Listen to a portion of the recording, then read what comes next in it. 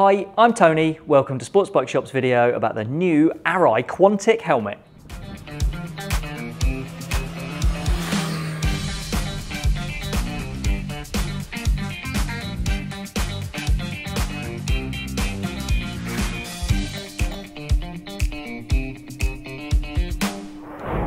This is the first helmet to go on sale here in the UK that meets the new ECE 2206 helmet safety standard. The new standard is tougher than the one that's been in operation since the year 2000, and it requires protection against higher impact speeds. It's no surprise to me that the first manufacturers to respond to that new standard are the two Japanese companies, Shoei and now Arai. Arai's Quantic is going on sale in the summer of 2021, and it's a sports touring helmet that's designed to give you comfort on the roads. It maintains the recipe of comfort and protection that served Arai so well and made them so popular in the UK over the years, but it also has some interesting innovations. The shell is made from Arai's peripherally belted structural net composite, which is an advanced method of combining fibres to give good impact performance. The peripheral belt part of that title means there's a band of extra fibre across the top of the eye port here that reinforces the shell and means the polystyrene impact liner behind it can be thinner in that area without affecting the protective qualities. Having a thinner impact liner in that area improves forward vision, especially when your head is tilted slightly down and you still want to look straight ahead. Arai's protection philosophy relies on a tougher shell than many other manufacturers, which allows them to run a softer impact liner behind it.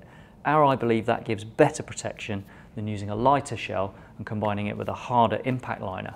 That does mean Arai's tend to be slightly heavier than other helmets, and we're also expecting the tougher demands of the new safety standard to mean slightly heavier helmets in general anyway. In this helmet, Arai have used a different material as the middle layer of the composite of fibres, which it says has reduced the weight of the shell. So this size medium Quantic weighs in on our scales at 1560 grams. That's about 30 grams more than Arai's Profile V helmet, which is a comparable helmet that meets the old safety standard. So it's not a big step up in weight, it's not massively heavier than what's gone before, but it does seem that the weight saving from using that new material in the shell has been lost by the need to increase protection levels to suit the new safety standard. The Quantic shell also has another carryover from the Profile V in its shape. It has a 5mm flare at the base, which makes it easier to put the helmet on and to take it off. The vents within the shell also bring something new for Arai, especially this one just above the visor here.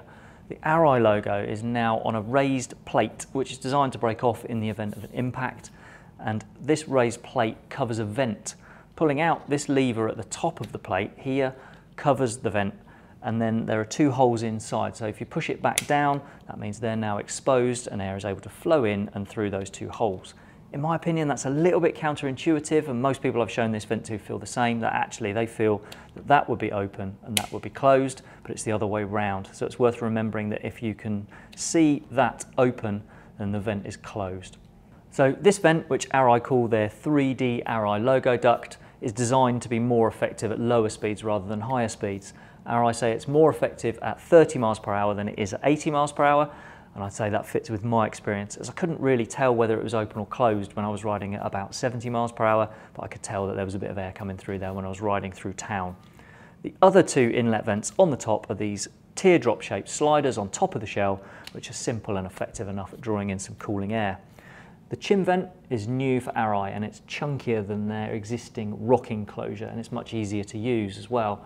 Arai say it has 3 positions: closed, open and half open, but I think that if this helmet is a gauge of how all of them are going to operate, then it'll actually be quite difficult to find that halfway stage while you're riding, and it's probably best to think of it as either open or closed.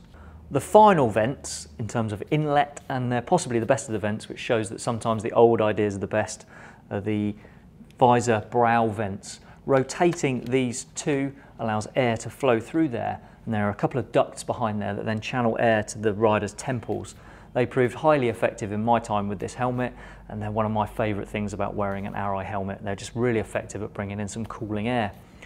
All of those inlet vents are supported by exhaust vents that sit within this aero spoiler, which is, by the way, is another add-on that's designed to break off in an impact.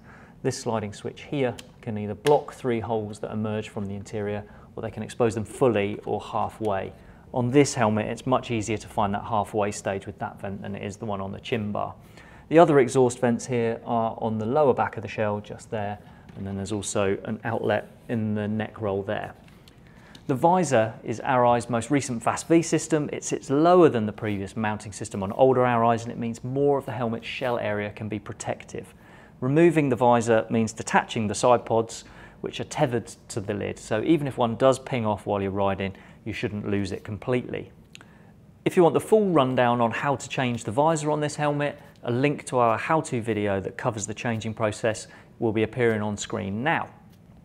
The visor is protected against mist by a Pinlock 120 insert, which is also a max vision insert. That means it covers most of the visible area within the eye port to make sure you're looking through the insert rather than at the edges of it. The visor also locks in place with Arai's visor latch. Close the visor, give it an extra push, and then it locks down firmly in place. Then lift this latch lever and it opens slightly to draw through some air, but it can't be fully opened unless you peel the visor away from that pin and then lift it.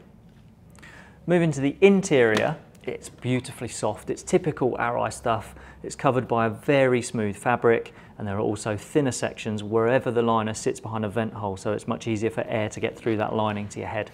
The lining is all removable, and there are 2 sections of foam that can be removed from the temple section as well if you want a little bit more room inside the helmet. The cheek pads have pockets to house intercom speakers in comfort, and there's also a pocket in the neck roll where you can tuck excess cable from installing a Bluetooth comms system into the lid. It's quite a handy idea having that in there. The chin curtain makes the ride quieter, but it's fixed in place, so you'll not be able to remove and replace that. The strap fastener, like all other Arais, is a D-ring arrangement, so it's sporty and lightweight. This is one of the first production versions, which we got our mitts on early so we could make this video.